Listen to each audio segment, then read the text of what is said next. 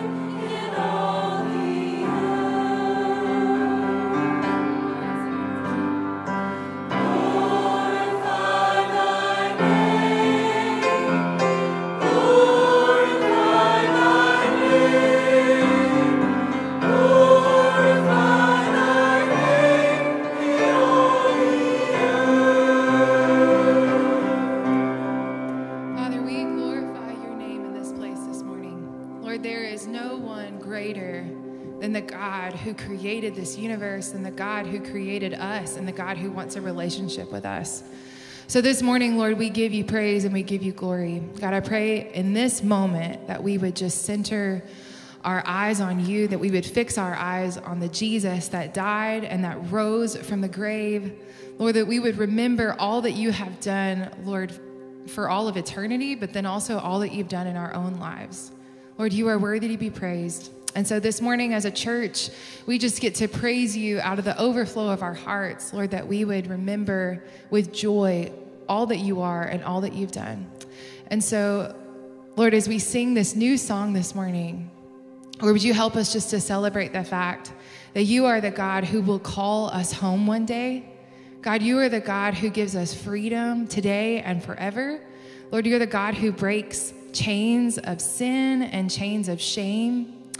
And Lord, you are the God of victory. And so this morning as we sing, I just pray that we would fix our eyes on Jesus, who is the author and the finisher of our faith. We give you praise and we give you glory this morning. In Jesus' name, amen.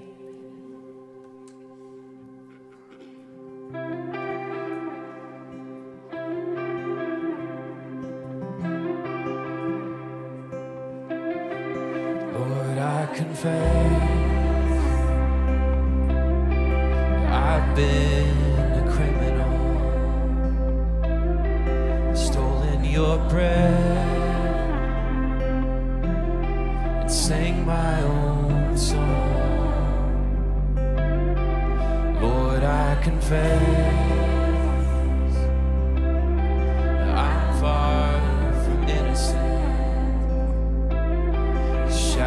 I wear,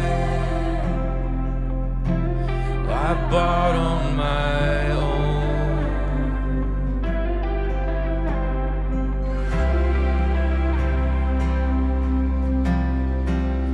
Scarlet sins at a crimson cost. You nailed my debt to that old rugged cross. An empty slave at the empty grave. Thank God that stone was rolled away. Amen. Lord, I confess I've been a prodigal, made for your house, but I walk my own roads. Then Jesus came and he tore down my prison walls. Death came to life when he called me by name. Scarlet sins at a crimson cost. You nailed my debt to that old rugged cross. An empty slave at the empty grave. Thank God that stone was rolled. Scarlet sins at a crimson cost. You nailed my debt to that old rugged cross. An empty slave at the empty grave. Thank God that stone was rolled away.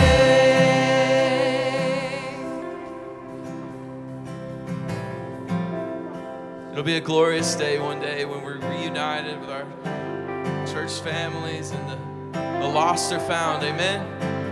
We're home with the Father. I see bright crimson robes draped over the ashes, a wide open tomb where there should be a casket. The children are singing and dancing and laughing. The Father is welcoming. This is our homecoming. Roses in bloom, pushed up from the embers. Rivers of joy flow from redemption. The church is now singing and dancing and laughing. The Father is welcoming. This is our homecoming. Heaven joins in with the glorious sound, and the great cloud of witnesses all gather round. 'Cause the ones that were lost are finally found. The Father is welcoming. This is our homecoming. Scarlet sins at a crimson cross. You nailed my debt to that old rugged cross. An empty slave at the empty grave. Thank God that stone was rolled away.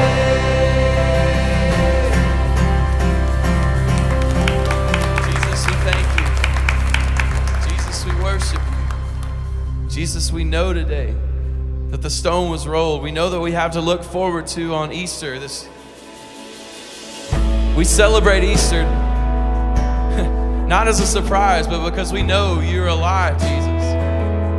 So today, help us to trust in you completely in every moment, knowing the truth that you are indeed risen from the grave. Amen. For my waking bread, for my daily bread. Sing, I depend. I depend on you. I depend on you for the sun to rise, for my sleep at night. I depend on you. I depend on you. You're the way, the truth, and the light.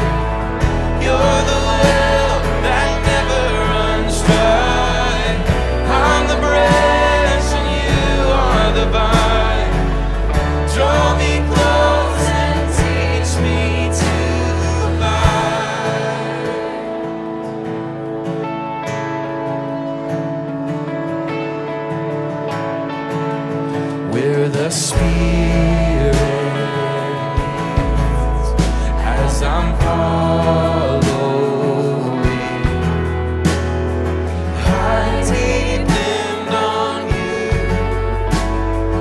I depend on you for the victories still in front of me. I depend on you. Yes, I depend on you. You're the way, the truth, and the light. You're the well that never runs dry. I'm the branch and you are the vine. Draw me close and teach me to abide. Be my strength, my song in the night. Be my all, my treasure, my prize. I am yours, forever you're mine. Draw me close and teach me to abide.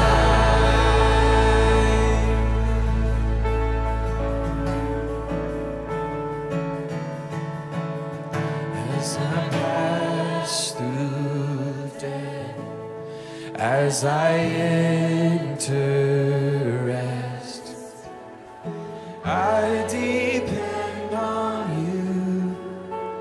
Yes, I depend on you for eternal life, to be raised with Christ. I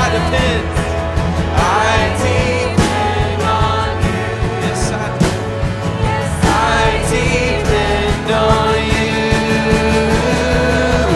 You're the way, the truth, and the light. You're the well that never runs dry. I'm the branch and you are the vine. Draw me close and teach me to abide. Be my strength, my song in the night. Be my all, my treasure, my prize. I am yours, forever you're mine. Draw me close and teach me to abide.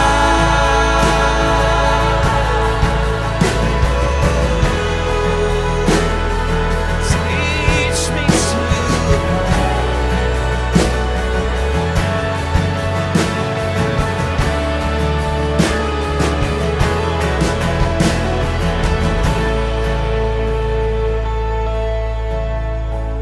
Would you teach me to abide?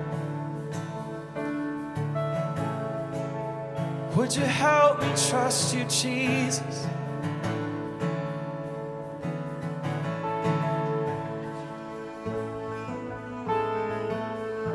Jesus, there's no better place than leaning into who you are and what you've called us to. Help us to lean in today, God. Depend on you. I depend on you. You sing. I depend on you. I depend on you. In every moment, I will trust you, Jesus.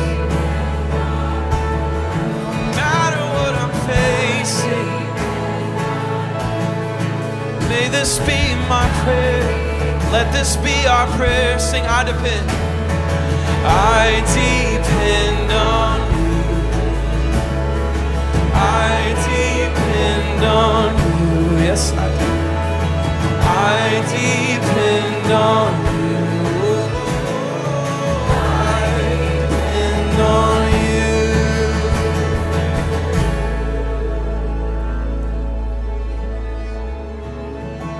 Jesus, you are the only way. We may think we have a way.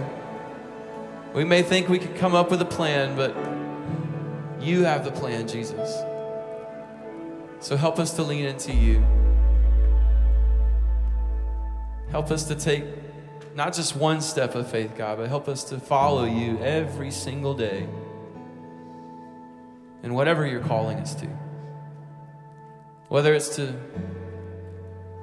just to start meeting with you every day, whether it's to share the gospel with a coworker, whether it's to finally get down on our knees and admit that we need you, Jesus. I pray that we would follow you in obedience and depend on you every single day. Thank you, Lord, for this time that we can sing and celebrate you together and continue worshiping as we open your word in just a moment. God, we love you. We thank you for Jesus, and it's in his name I pray this morning. Amen.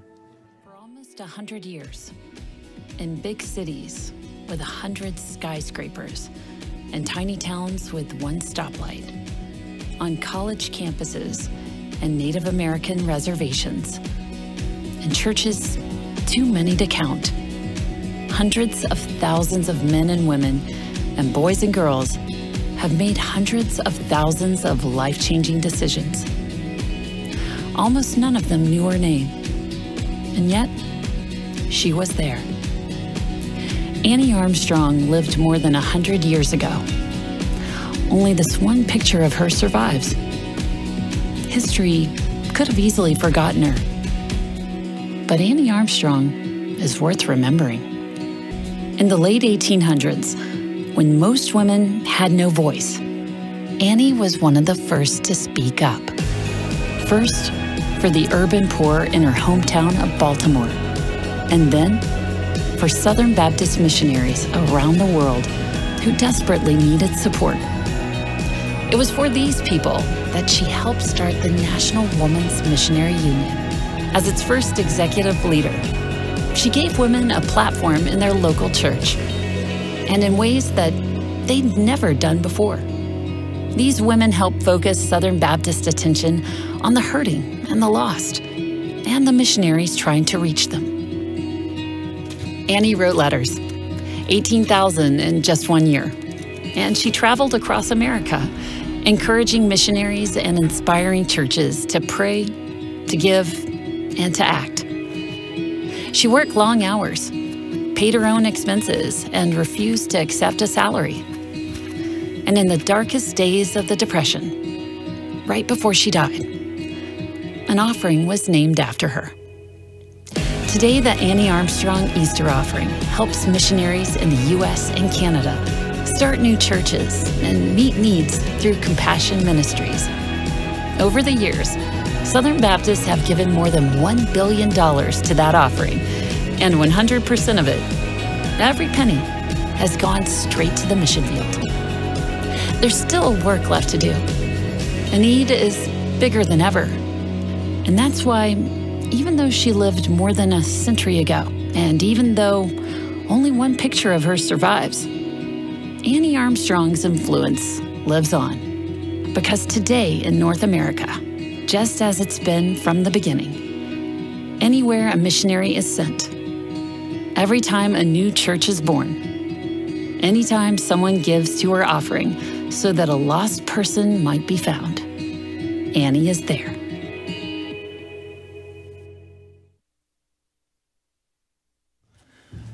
You know, as we get ready for a week of prayer this week and think about our mission giving and mission offering and our Annie Armstrong offering, I want to challenge you to think about how, as a church, we exist for those who are not yet a part of us.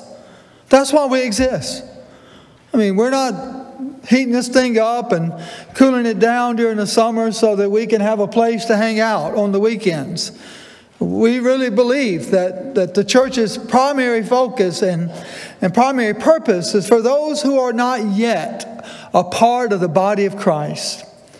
And many people in our community, many people in your family, many people at your job where you work, many of them are just waiting for someone to make a big deal about Jesus and to speak a positive word about what Christ can do.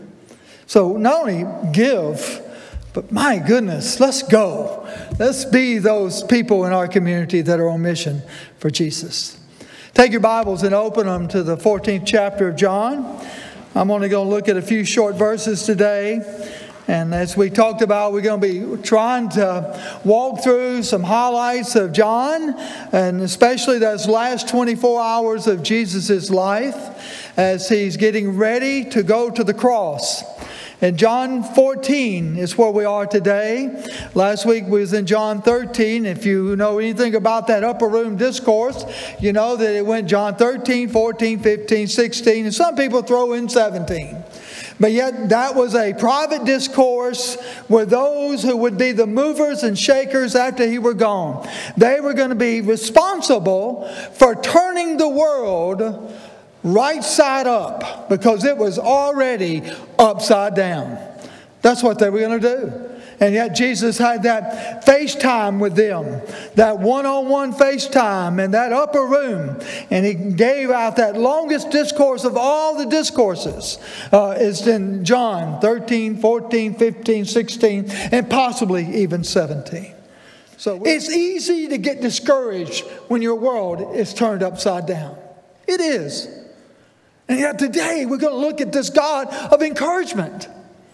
How can God be such a God of encouragement and his people oftentimes be so discouraged? And we're going to see how the Bible says that we can be encouraged. This ought to encourage you. This week, Mike Dean's mother turned 100 years old. We have a picture of Mike Dean's mom. Look at there. 100 years old.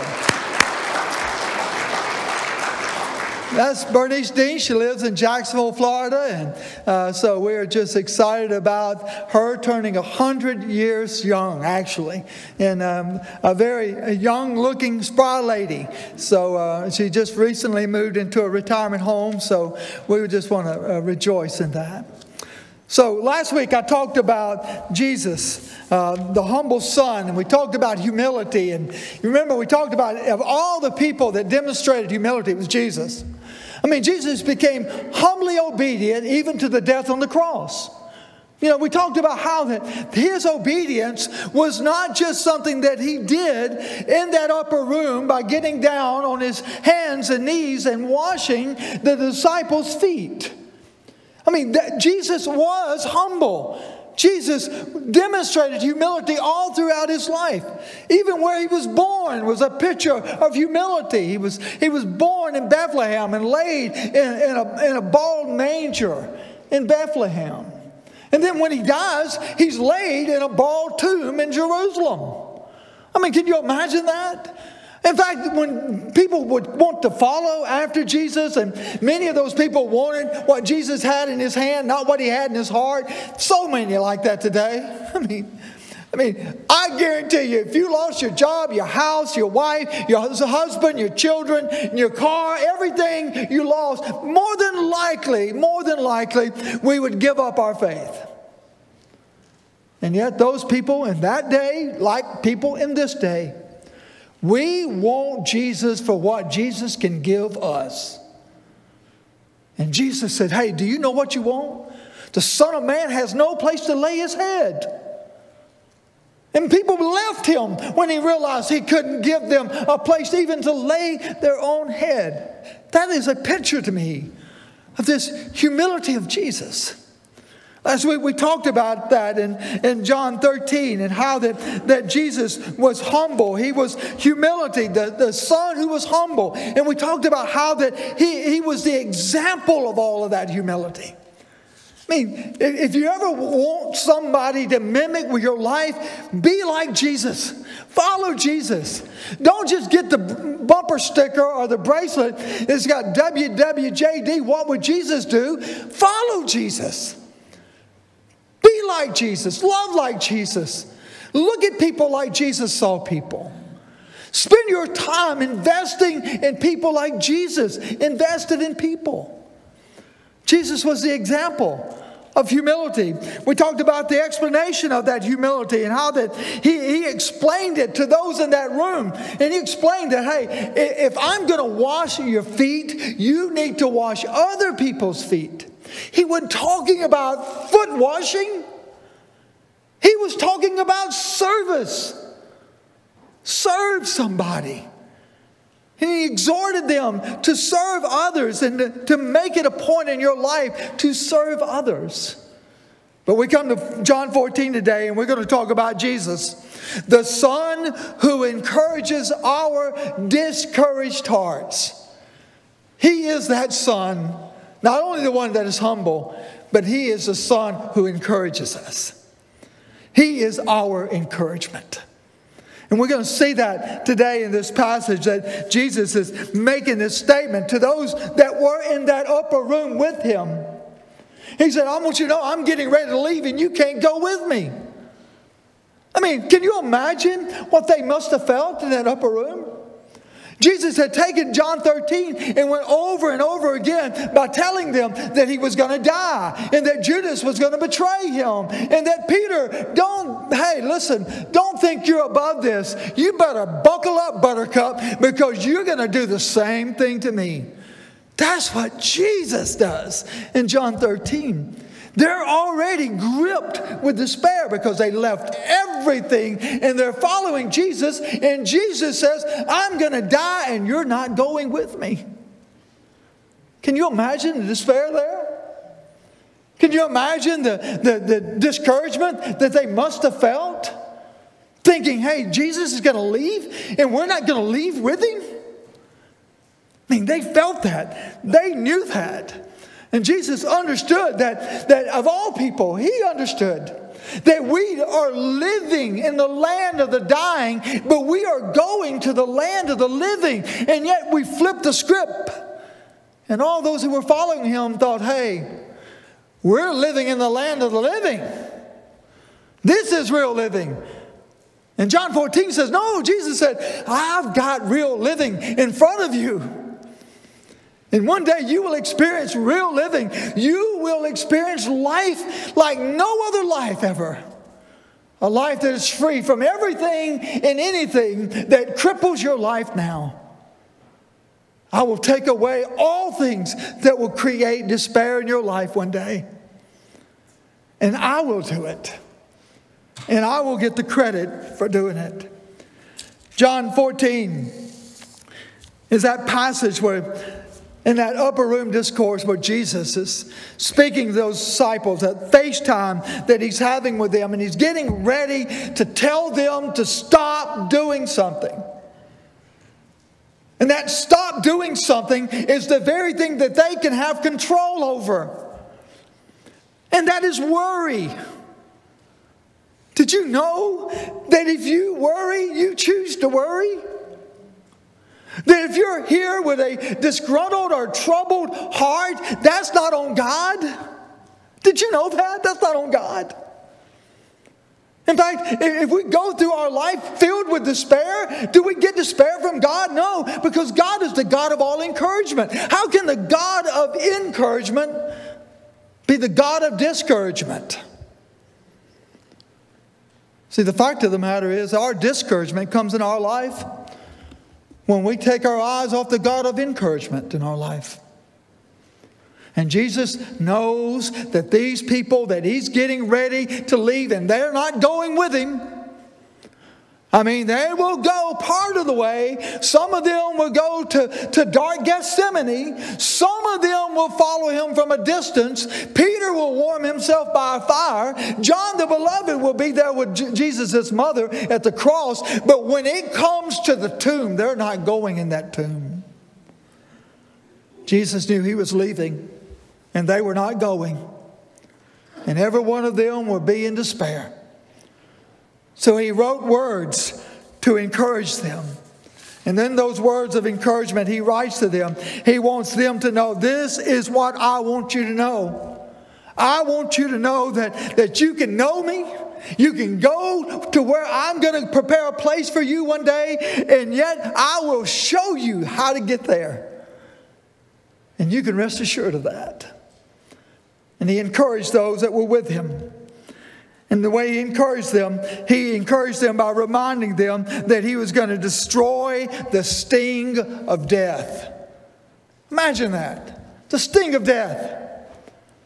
When the Bible says that in 1 Corinthians 15, for this perishable body must put on imperishable, and this mortal body must put on immortality. But when the perishable puts on the imperishable, and the mortal puts on immortality, then shall come to pass the saying that is written, death is swallowed up in victory. Oh, death!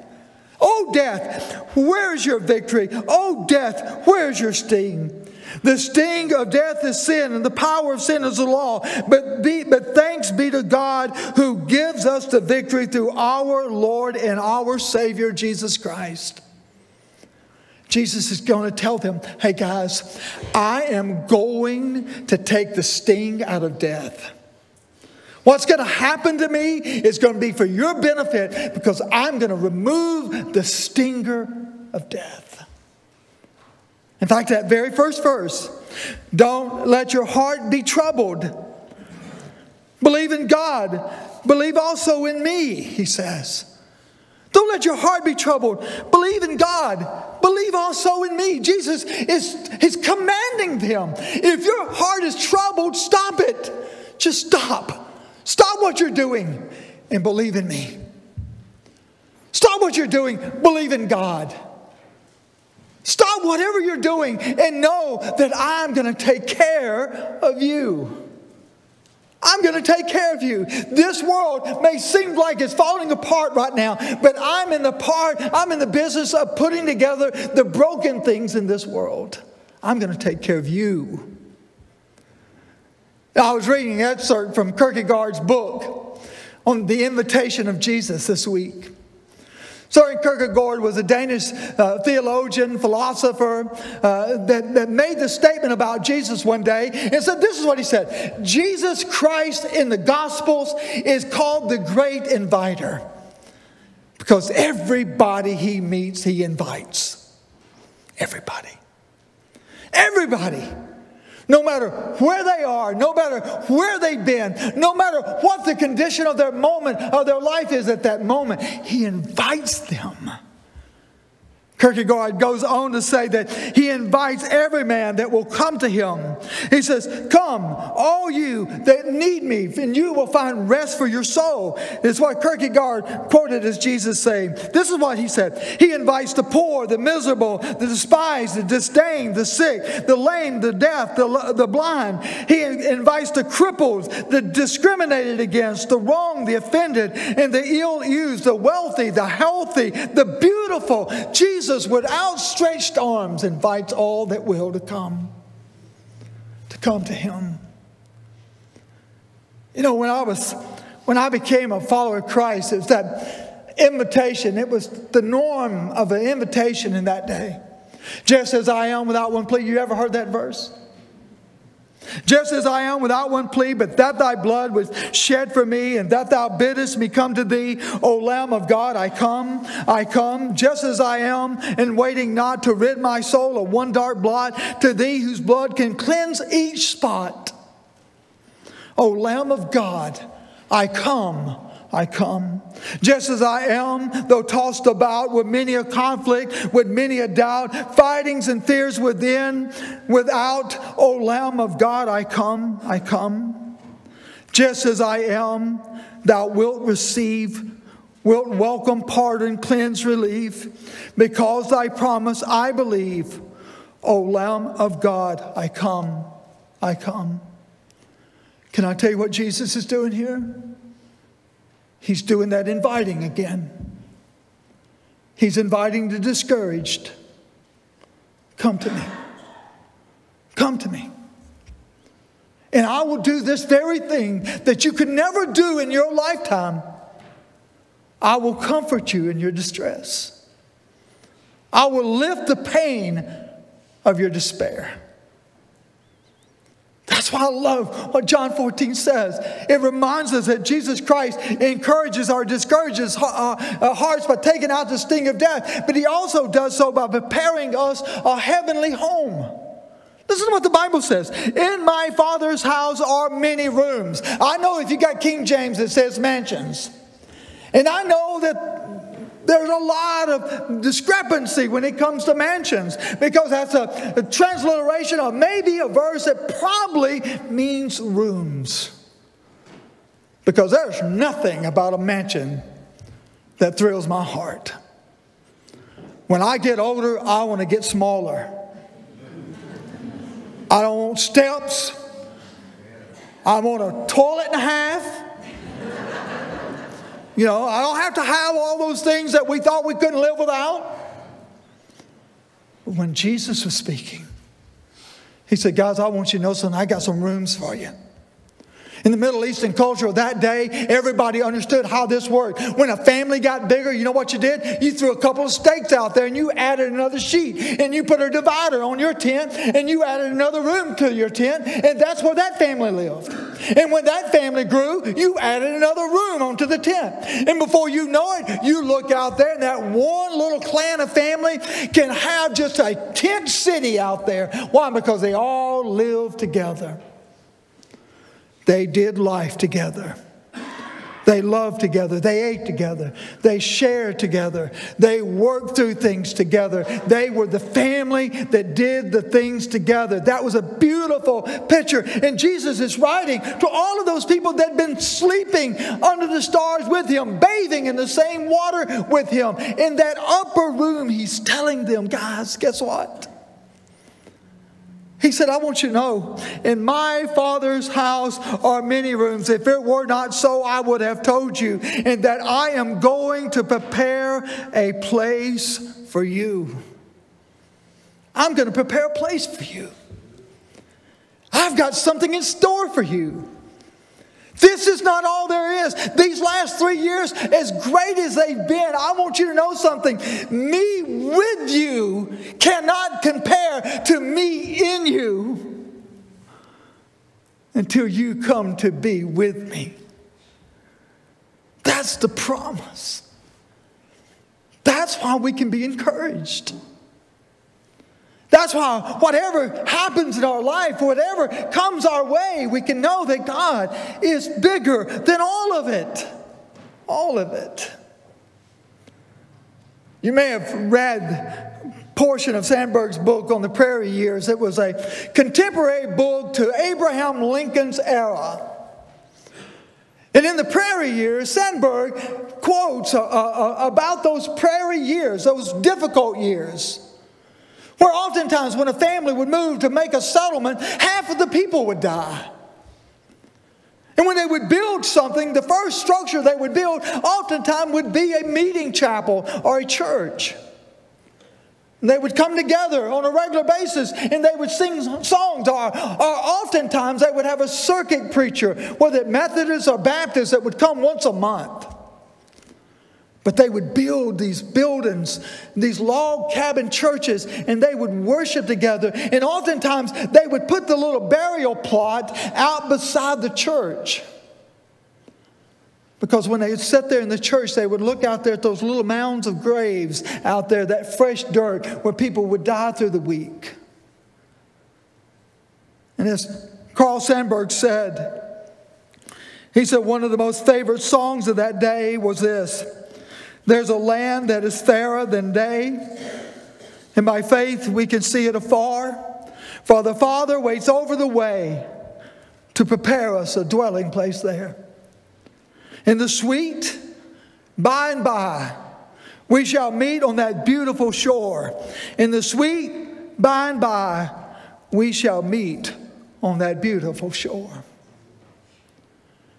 And Sandberg said that people would sit there, even if they didn't have a preacher to preach that day, they would sit there and sing songs, and they'd look out those windows at those mounds of dirt where represented family members that have already gone on. And they would be encouraged knowing that Jesus would one day bring them all together again. See, that's why we can be encouraged.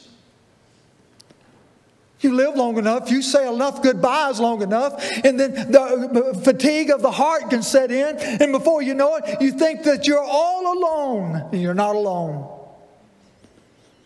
Because the Jesus in you is enough to get you home and to encourage your soul. Jesus is the one who encourages our discouraged heart by providing the way home. He provides the way home. We'll see those verses in just a moment. He makes it clear that He is the way home. The way home. Well, out in Texas a couple of weeks ago, I was watching this preacher, and the preacher was telling a story about Family Feud. You know, Family Feud, this day and time, Family Feud is a lot different than when I grew up on it. Richard Dawson, anybody remember Richard Dawson? Only way you can get on Family Feud if you was a girl, he had to lick your face or something. He always was kissing all over everybody. Ugh. You go to jail for that today if you can't do that. But Richard did. And then finally, people got enough of his saliva, and Family Feud was laid to the side. And then all of a sudden, there was a new and better and improved Family Feud. ABC dropped its syndication, CBS picked it up, and then they placed in Family Feud a short man by the name of Ray Combs. Y'all remember Ray Combs? Ray Combs was that guy.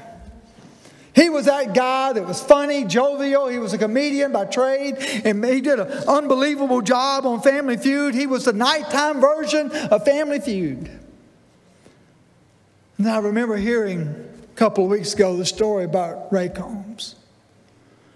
Ray Combs, as it works out, you got contestants on one side and contestants on the other side. And Ray Combs was going down a whole list of contestants, shaking their hands, thanking them for being there. Where are you from? Tell us a little bit about yourself. And then he walks by this one father who's with the family, with the grandfather, and he has on a jacket with a lapel pin. And the lapel pin has 2 question marks on it. And if you've ever done Evangelism Explosion, you know those 2 questions, right? And there are those 2 questions are right there on that lapel pin.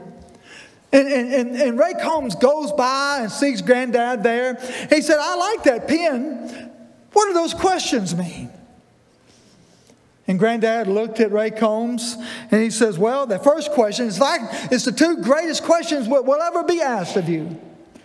The first question is this. He said, I want you to know, only you can answer the question, Ray. Do you know for sure that if you died today, that you would go to heaven? And Ray Combs looked at him startled and he said, oh my goodness. This is live TV. We can't talk about that on live TV. This is back in the 80s. We can't talk about that on live TV. And he just went on down, and then he got a little bit further, and he came back to the guy, and he says, well, Mr. Combs, I asked him, he says, sir, what's that other question about? And that other question was this. If God were to ask you, why should I let you into my heaven, what do you think you'd say? And Ray Combs, just like a deer in headlights, looked and didn't know what to say. And then all of a sudden he said, I know exactly what I'd say. I would tell God I deserve to be in heaven because I am the most loved person in America. I'm the nighttime host of Family Feud, and He will let me in because of that. And the crowd, woo, boy, they just buttered up. They just excited and everything. And Ray, he put that man on the spot. Well, 2 years later, Ray lost his gig with Family Feud. Within 2 years after that, he lost 2 of his comic relief stores or clubs that he had, went bankrupt. Shortly after that, his wife left him with their daughters left him. And then Ray Combs was found in his own apartment. And he ended his own life because life wasn't worth going. Can I tell you that Ray Combs learned quickly enough, and so will a lot of other people in this world, quickly enough, you don't get to heaven by the things that you have done that gets people's attention. You don't get to heaven by being good and liked and laughable.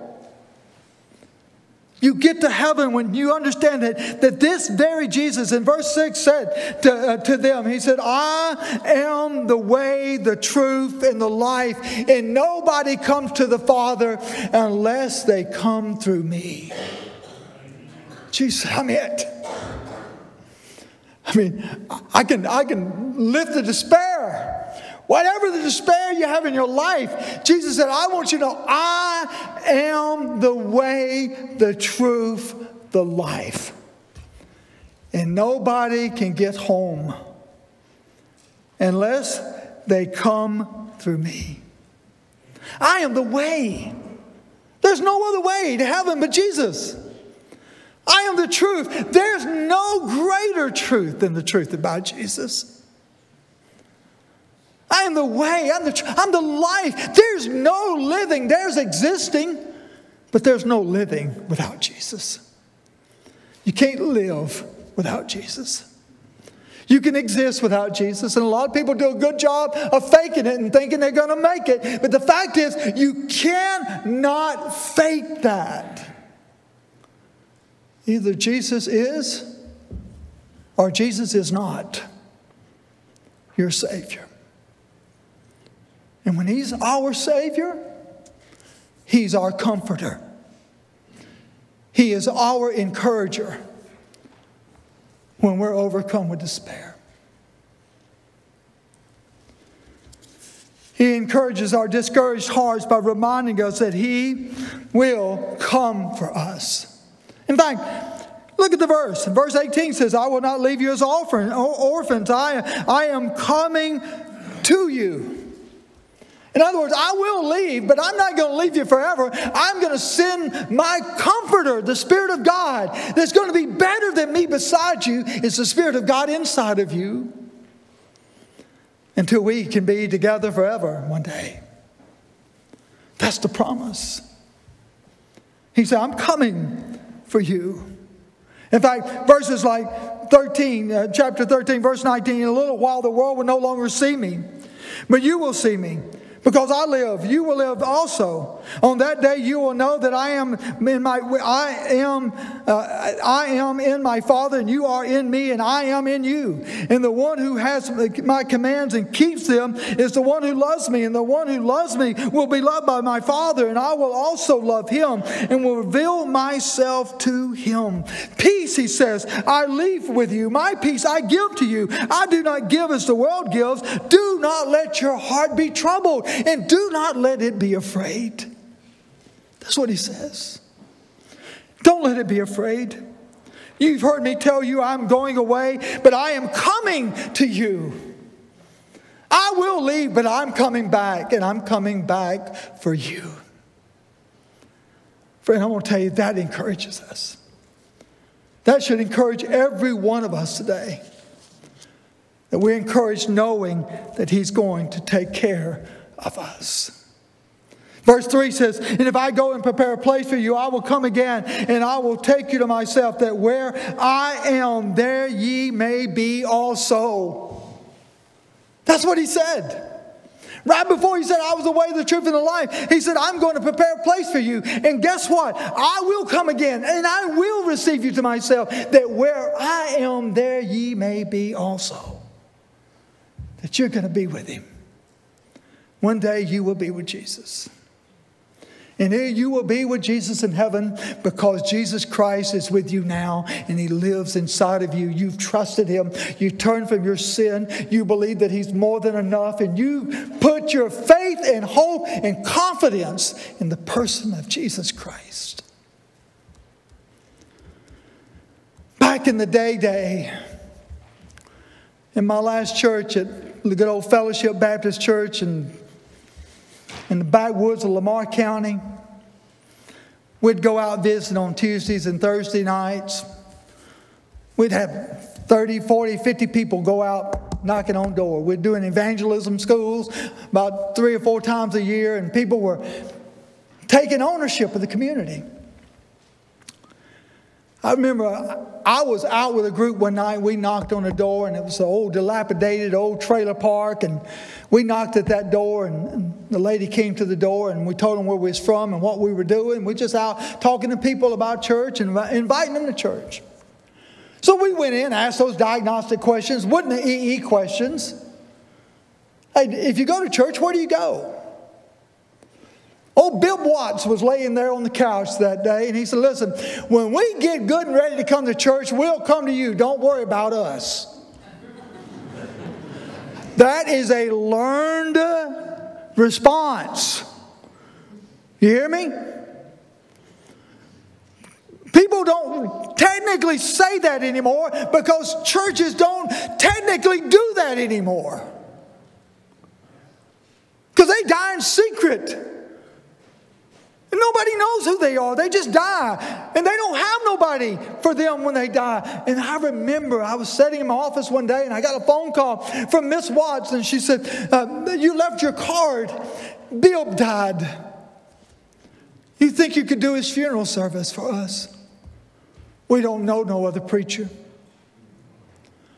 I remember I went to the funeral home, the Chandler Funeral Home, and there's Bill Watts in the box, and there's Miss Watts and the kids, and there was one little grandboy that was just fascinated because he'd never been in a funeral home before, and he got up there and he wanted somebody to pick him up so he could look at Pawpaw in the box, and he was picking him up, and he said, "Where's Pawpaw now?"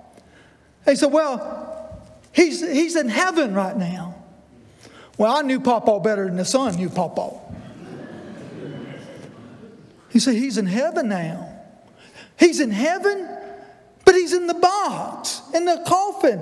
Is he in heaven? You know, we had that service that day. We get out to the graveyard, and it was just nothing more than a family grave plot out in the middle of a cotton field, and the cotton was ready for harvest. And we drive out there on a fall day, and we're standing there, and old Chandler's put the tent up, put 5 chairs out, and I'm standing there at the head of the coffin, and I'm waiting to start the service, and that little boy sitting there, and he'd remember what his father had told him in the funeral home, that Pawpaw's in heaven.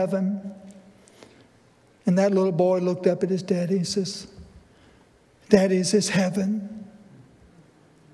Is this heaven?" You know, when you think about it,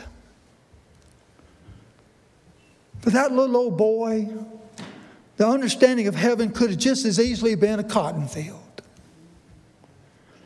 Because what we know about heaven, we know from the one who's made it so, Jesus.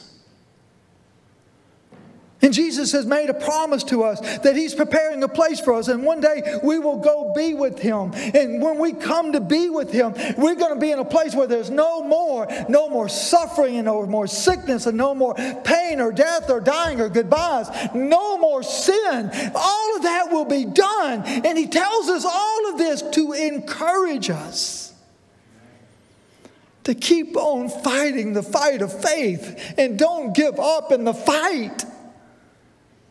Because we of all people should be the most encouraged people on planet Earth.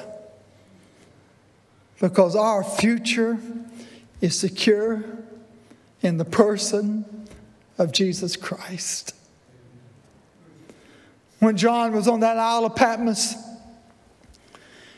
and when he was writing about in the Revelation about heaven, he used a metaphor that best described it like no other. He said the church is like the bride adorned for her husband. Everybody that read that understood that. The bride is no more beautiful than on the day of her wedding. And he said the church is like that bride, adorned for her husband. And we, the bride of Christ, one day the groom's coming. Or if we go to meet him first, either way, we're either going to go meet him or he's going to come get us. But when he comes and gets us, he's taking us somewhere better than anything we could ever imagine. And he wants us to be encouraged by that. Because you may not have all the world's goods. But I tell you, if you've got Jesus Christ as your Savior, you're the wealthiest person in your whole family. There's nobody that knows the wealth that you have if you know Christ as your Savior. Let's pray.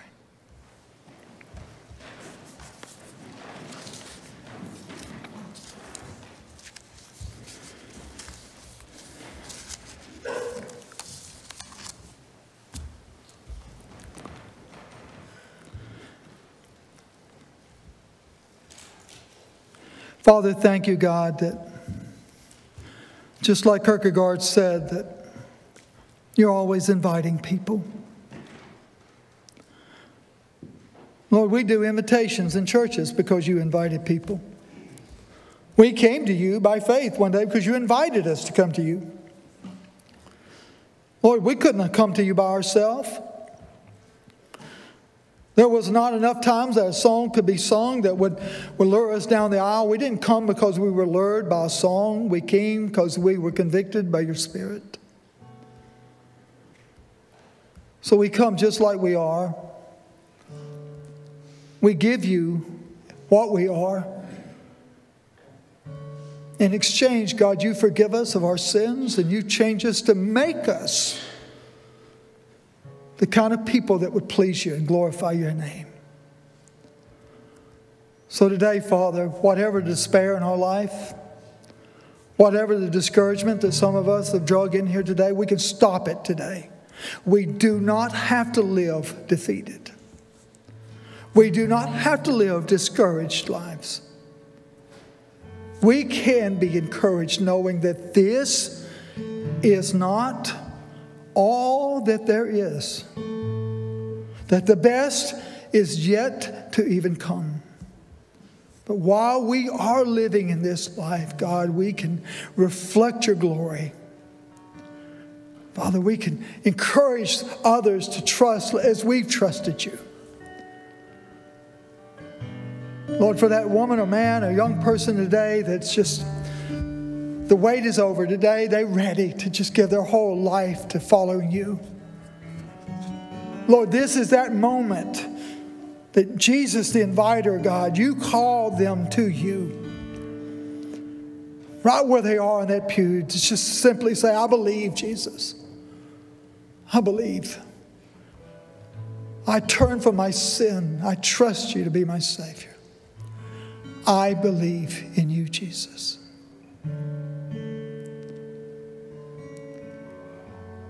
Father, do something that only you, oh God, can get credit for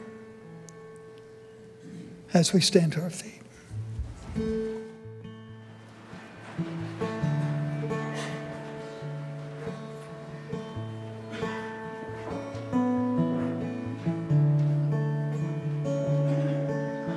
All to Jesus I surrender, all to him I freely give.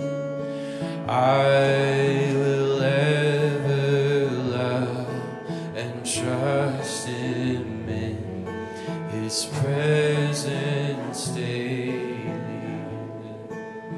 I surrender all. I surrender all to thee, my blessed Savior. I surrender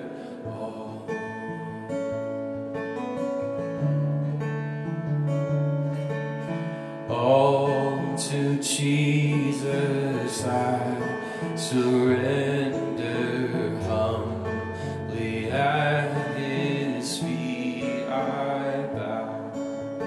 Worldly pleasures all forsaken, take me, Jesus, take me now. I surrender all. I surrender All to thee, my blessed Savior, I surrender all.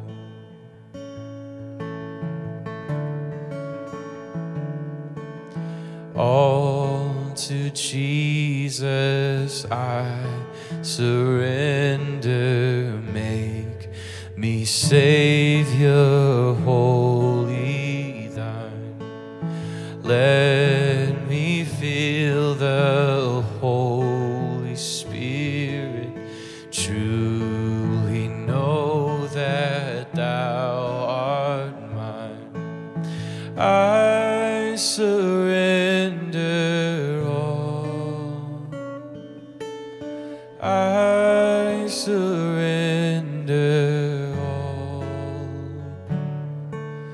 all to thee, my blessed Savior, I